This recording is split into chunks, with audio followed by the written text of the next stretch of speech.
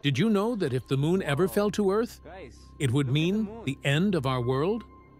As the moon gets closer, gravity between Earth and moon grows stronger, pulling oceans and land apart. The sky glows red, the air begins to shake, and the moon looms larger every second. Birds sense the change first. They flee in panic, escaping the coming disaster. Then, gravity begins to fail.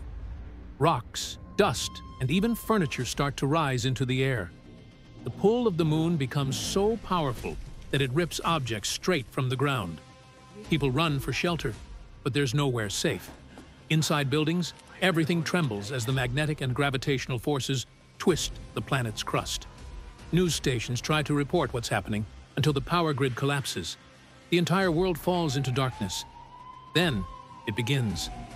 Fragments of the moon and Earth collide. Fire rains from the sky as meteorites slam into cities. Oceans boil, mountains melt, and in moments, Earth becomes a burning wasteland. This is what would happen if the moon crashed into our planet. But here's the real nightmare. Even before impact, the moon's gravity would create tidal waves hundreds of meters high. Entire coastlines would disappear long before the final collision.